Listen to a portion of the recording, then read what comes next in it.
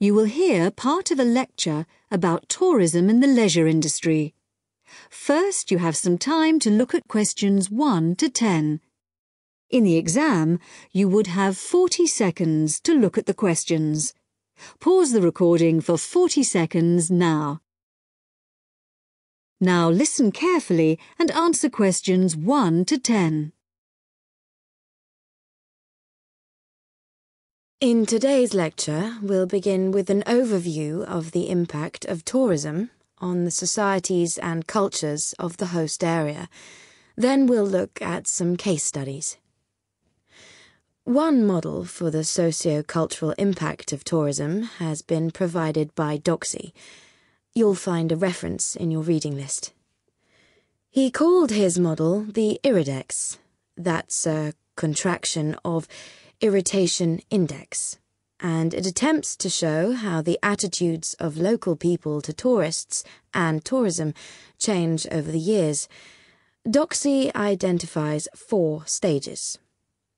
He calls the first stage euphoria, happiness, because initially the tourists are regarded as a novelty, and because of this they're welcomed by everyone in the host area. But as well as that, there's another reason for the people in the host community to welcome tourists. Local people realise that tourism brings scope for economic benefits. As tourist development begins to increase, however, local interest in the visitors becomes sectionalised. That means that some sections of the local population become involved with tourists, while others don't. And it is increasingly the case that commercial rather than social factors are influencing relationships between tourists and the host community. People are less interested in the tourists for their own sake. Doxy calls this stage apathy. If development continues to increase, apathy may change to annoyance. What's causing this? Well, development of the tourist area may start to spiral up out of control, and this is often accompanied by congestion, which is going to make life difficult for local people. So the policymakers, the government, the local authorities and so on, provide more infrastructure for the area, more roads, more car parks and so on, to try to help cope with the influx of tourists.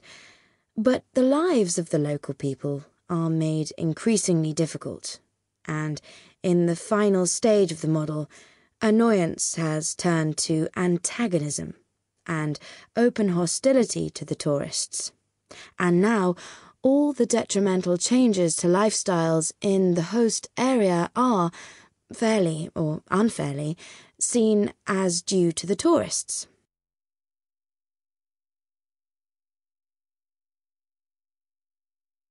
Well, this sort of pathway is certainly a fairly good reflection of what happens in some tourist destinations. But Doxy's model has drawn a number of criticisms. The most significant is that it suggests a very negative attitude to the socio-cultural effects of tourism. The fact that the model is unidirectional, that it only works in one direction, seems to suggest that decline in the host-visitor relationship is inevitable. Now, in practice, fortunately, things aren't always quite like that.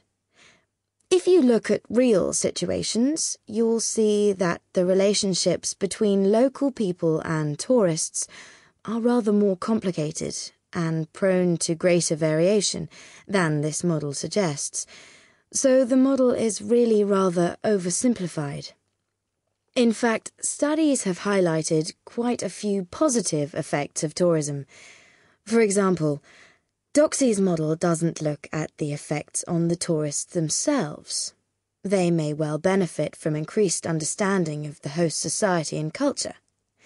Then, traditional crafts in the host area may be revitalised because tourism provides new markets, such as the souvenir trade, for example. So instead of these traditional skills being lost, local people are encouraged to develop them. There may also be more long-lasting changes, which actually lead to the empowerment of both groups and individuals in the host area. For example, tourism creates openings for employment for women, and through giving them a chance to have a personal income, it allows them to become more independent.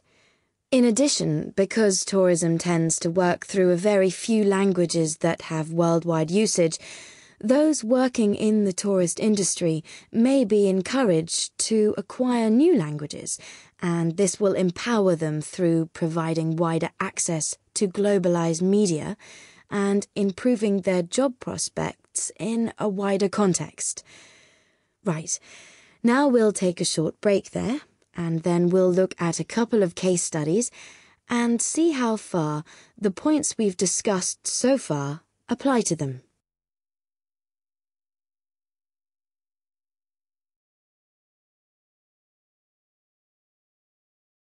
Now turn to section 2 on page 4 of your listening test booklet. Section 2.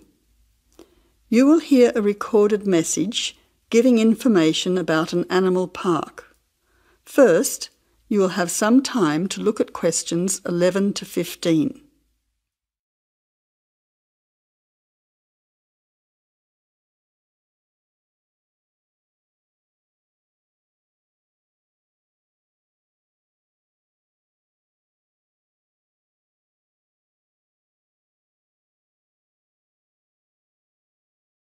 Now listen carefully to the first part of the message and answer questions 11 to 15. Welcome to the Australian Wildlife Park Information Line. The Australian Wildlife Park is very proudly owned and operated by an Australian family, John and Amanda Brooks, who operate the Australian Wildlife Park with their children, David and Sandra. The family doesn't receive any government assistance. It's solely funded by tourists visiting the park. Thank you for your support and assistance.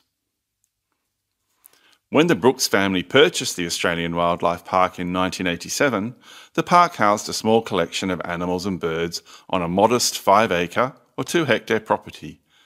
A few years later, the park doubled in size when the family purchased the adjoining property. Also, the collection of animals started to boom. In May 2003, the family designed and built a new park in the public open space. Once again, more than doubling in size. The park now features about 200 species with more than 2,000 head of animals, birds and reptiles. Regarding the entry fee, adults pay $23, children aged 3 to 14 pay $10, aged pensioners are $17 and students are $16. One of the great things about the Australian Wildlife Park is that all of the attractions are included in the entry fee. No extra money is needed around the park, so make the most of your experience. All shows, talks, photo opportunities and animal food are included in your entry fee. In addition, the Australian Wildlife Park is open every day of the year from 9 a.m. to 5:30 p.m, except Christmas Day, 25th of December. Before the final part of the message, you now have 20 seconds to look at questions 16 to 20.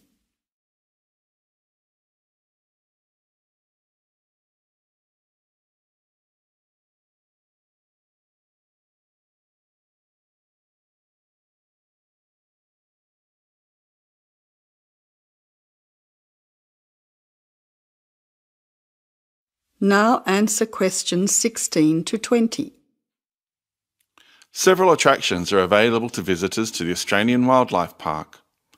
Firstly, you can meet the koalas between 10 a.m. and 4:30 p.m. Here, people can view the koala colony in a natural environment.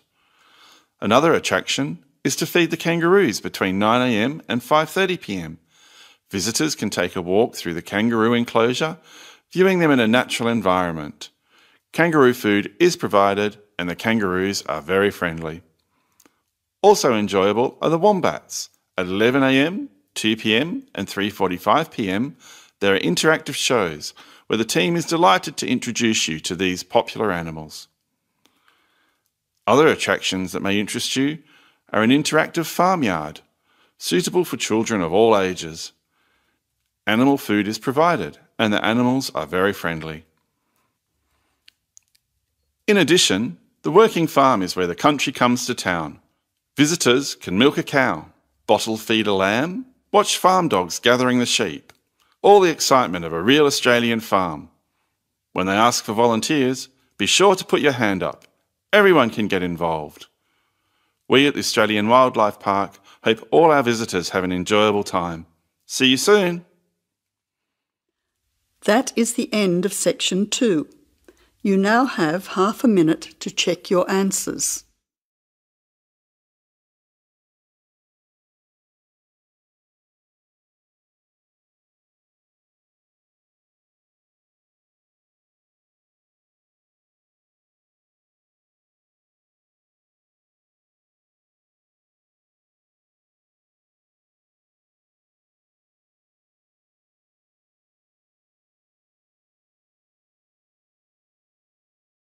Now turn to section 3. Test 1. Section 3. You will hear a woman called Phoebe, who is training to be a teacher, talking to her tutor called Tony about research she has done in a school. First, you have some time to look at questions 21 to 25.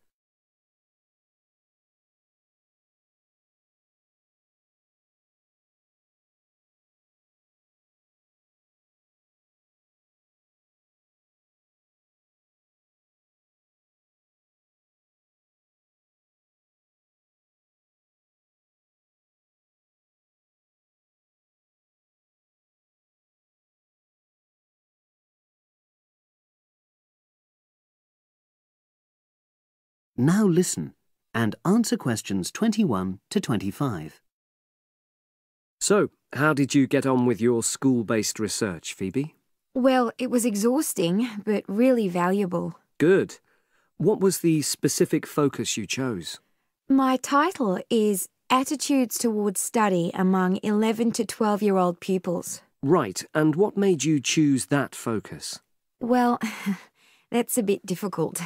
Lots of my classmates decided on their focus really early on, mainly on the basis of what they thought would help in their future career, you know, in their first year's teaching.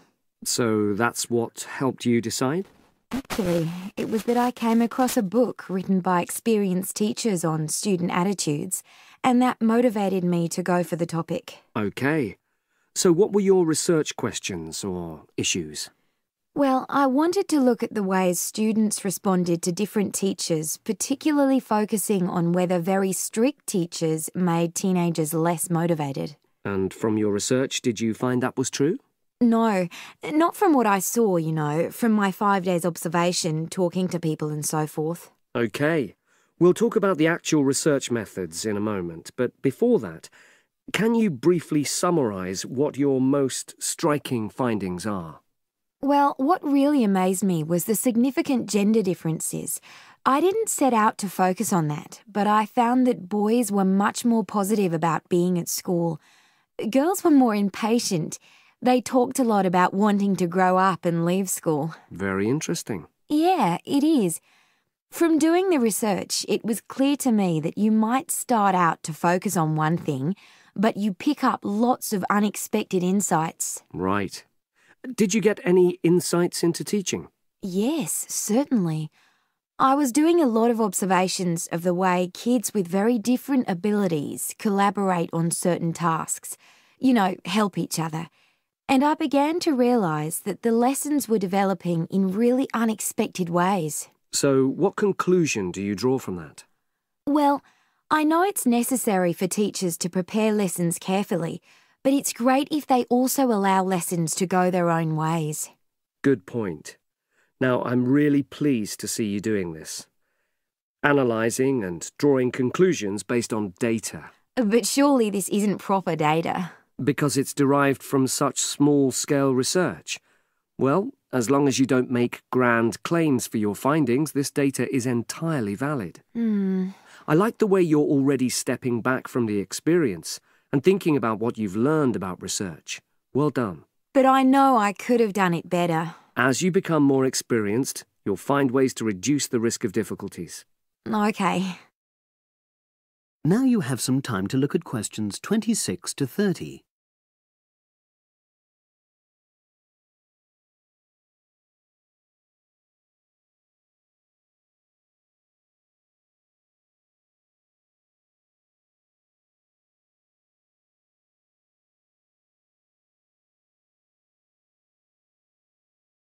Now listen and answer questions 26 to 30. So, let's look in more detail at how you gathered your data. Let's start with lesson observation.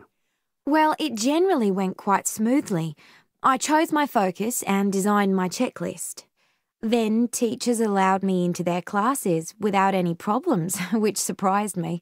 It was afterwards that the grueling work started. Yeah, it's very time-consuming, isn't it? Making sense of analysing your observation notes. Absolutely. Much more so than interview data, for example. That was relatively easy to process, though I wanted to make sure I used a high-quality recorder to make transcription easier. And I had to wait until one became available. Right. And did you interview some kids as well? In the end, yes. I talked to 10, and they were great. I'd imagined I'd be bored listening to them, but... So it was easy to concentrate? Sure. One of the teachers was a bit worried about the ethics, whether it was right to interview young pupils, and it took a while for him to agree to let me talk to 3 of the kids in his class, but he relented in the end. Good. What other methods did you use? I experimented with questionnaires, but I really regret that now. I decided to share the work with another student, but we had such different agendas it ended up taking twice as long. That's a shame. It might be worth you reflecting on ways you might improve on that for future projects. You're right, yeah. Okay. And the other thing I did was stills photography. I didn't take as many pictures as I'd hoped to. Lack of time?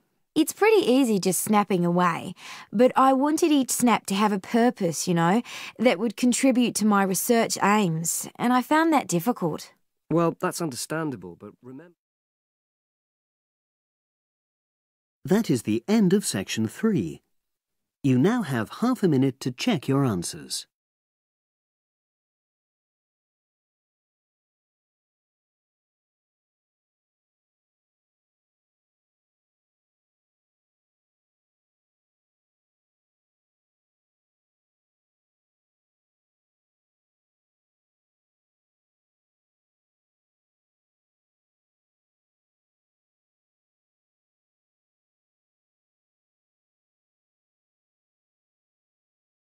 Now turn to Section 4.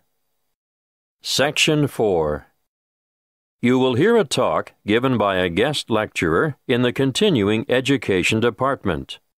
First, you have some time to look at questions 31 to 40.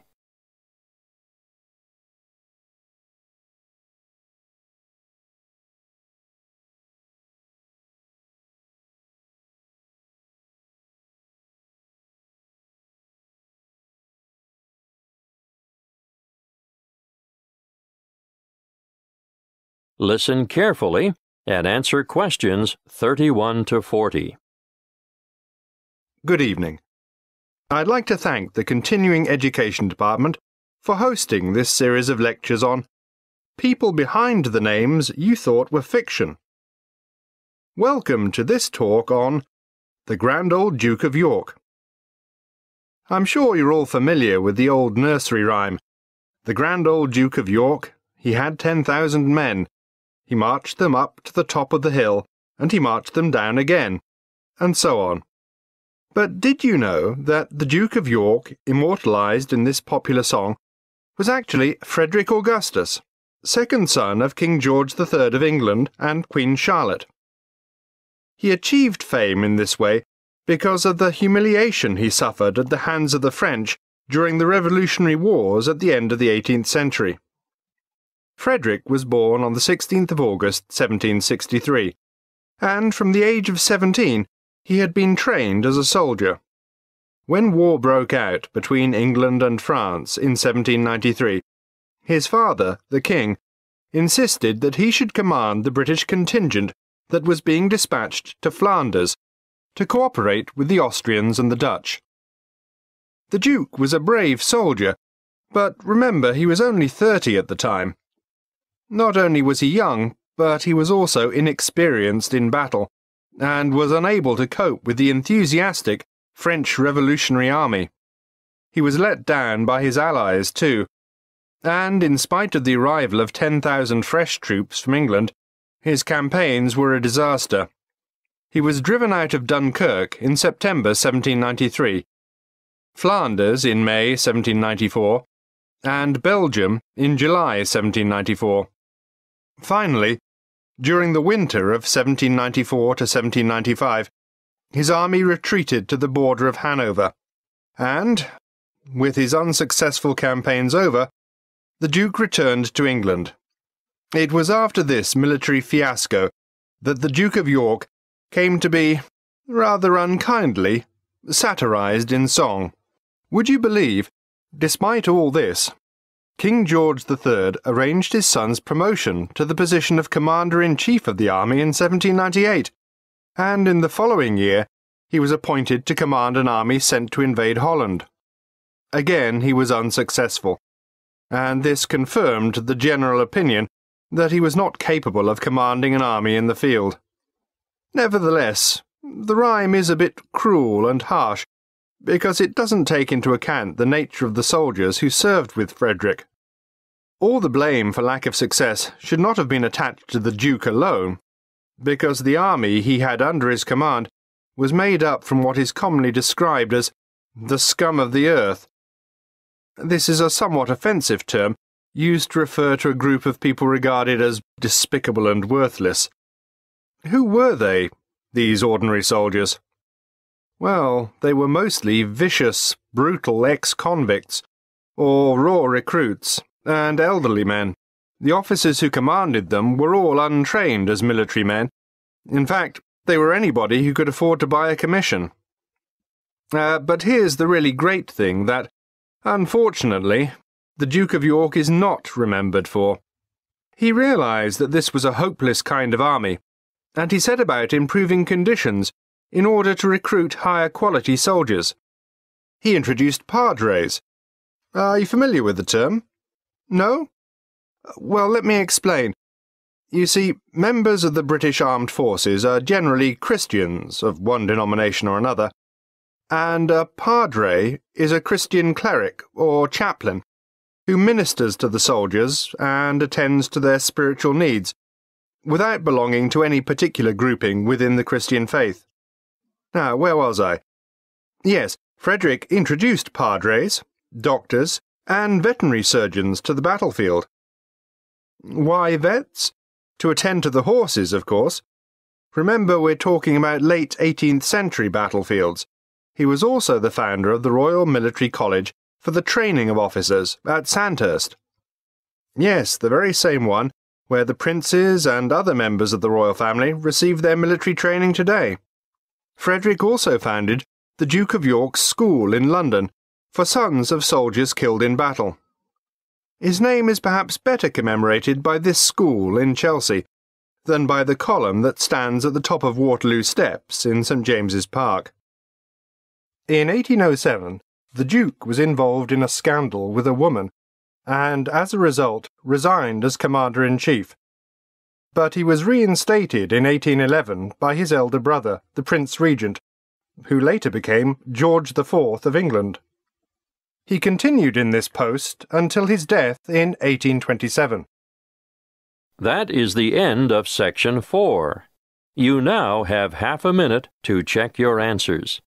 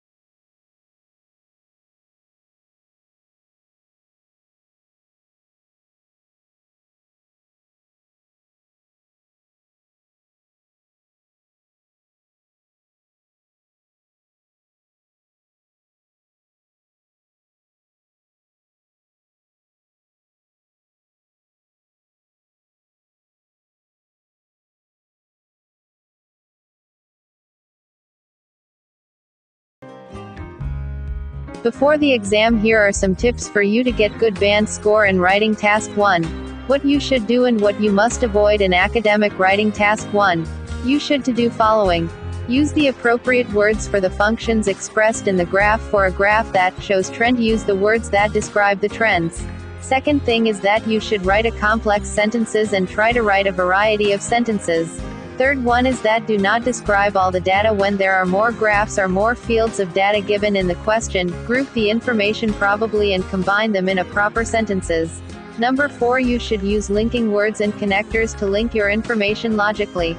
These are some tips to how to get good band score in your writing task 1, so hope you understand. Let's talk about writing task 2. What you should do while writing the task 2. Number 1, use only formal language. Informal language is not at all entertained in writing task 2. Number 2, please read the essay at least 3-4 times. Number 3, please follow the points given earlier before you start writing. Number 4, write at least 4 paragraphs in your essay, whereas the first is introduction, the next 2 will be from the body, and the last will contain the conclusion of your essay. Last, number 5, if you want a high band score, please write to use complex sentences in your writing.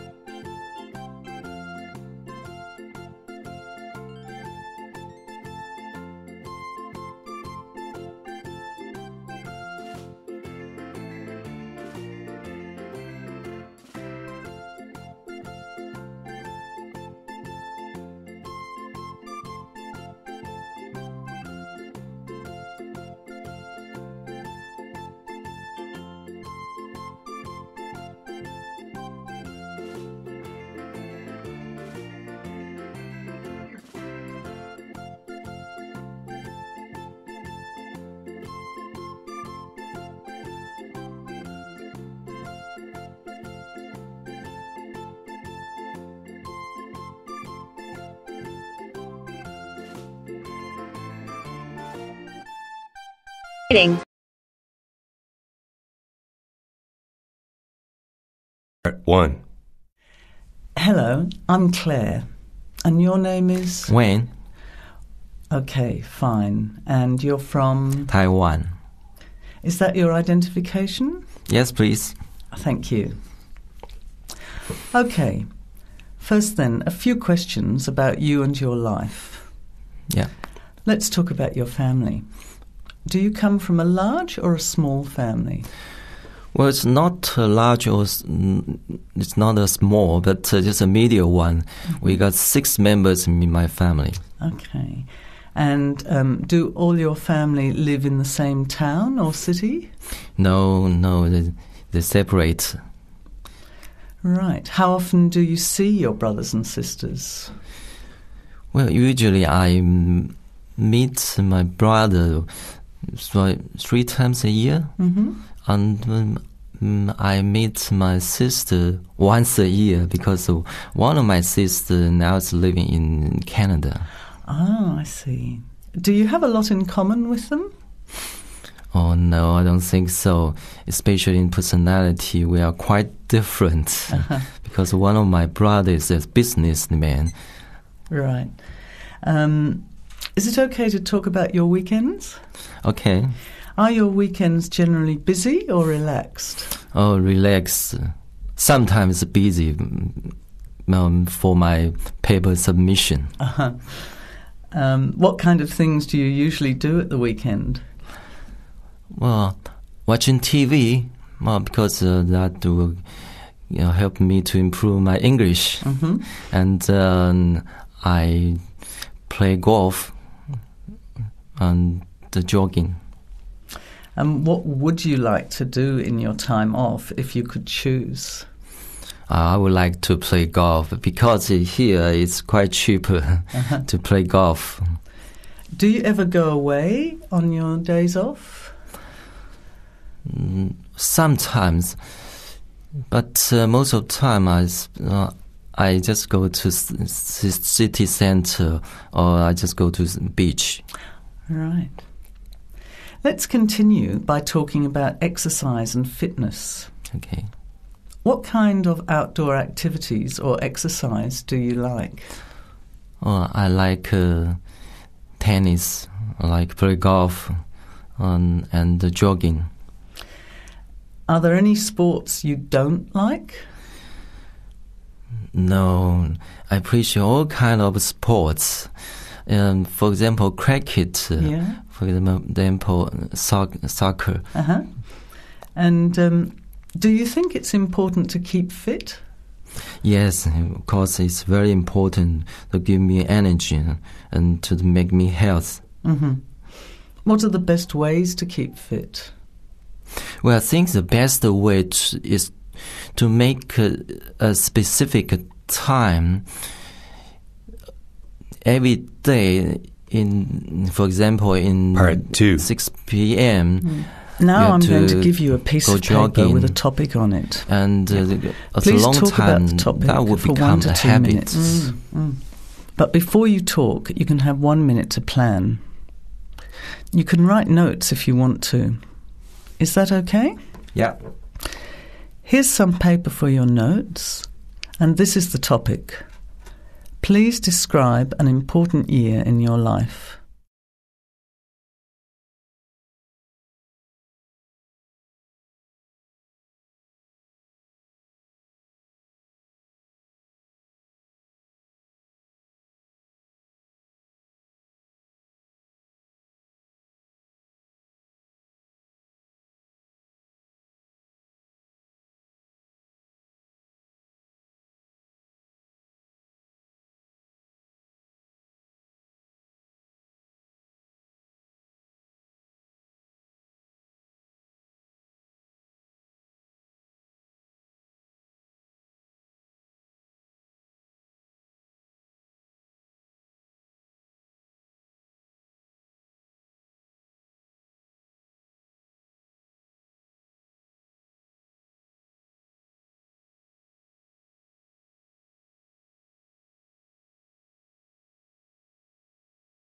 Okay, don't forget you only have 1 to 2 minutes for your talk, so I might stop you when the time is up. Ready to start? Yeah. Well, I think the most important year in my life is when I studied MBA degree in the University of Hull in UK. That experience gave me culture shock. A real cultural shock. I noticed that Mexican people speak Spanish, and I remember one of my Spanish classmates, she can't differentiate Thailand and Taiwan. And another experience is when I went to a British family in the Christmas holiday. And that family didn't know where the location of Taiwan is. And the family, they didn't have idea about Taiwan. That gave me a real cultural shock, because from the American point of view, most of the American or Canadian people, they know the Taiwan situation, but from the Western, from the European, or from the British point of view, they are not have the same idea. That really gave me a cultural shock. So I noticed that if we evaluate different issues, we have to judge from the international point of view, that's very important for me right now. Thank you. Did you keep a diary or something in writing to remember that year? Oh, I didn't. Well, that was very pity.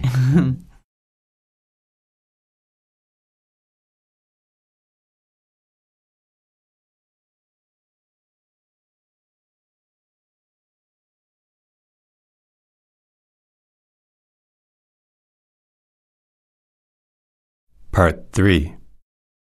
Okay. You talked about things you remember from an important year in your life. Now, I'd like to talk about some general questions connected to memory and the past. How important do you think it is to know your family history? Well, I don't think it's very important.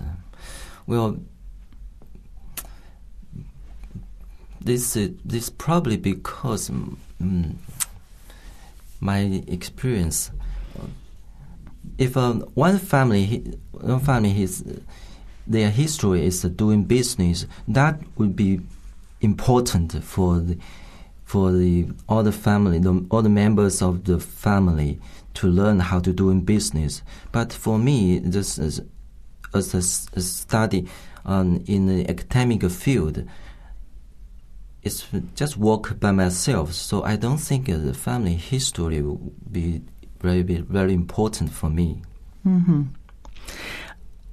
What are the best ways to keep a family history alive for people, for future members of your family, do you think? Well, you say the best way. Oh, well, if this family has a glory history, of course it should be learned. But I have two academic vocabulary have to mention here. One is learn, the other one is unlearn, which means to learn new things and unlearn the past success. Because the family history, it's a kind of past tense. So people should learn new things and unlearn the past success. That would be better. And are you not curious about your history? No, I don't think so. Because my family came from China, but most of my families haven't gone to China, so it's not a big image for me to learn and or to learn something from that history.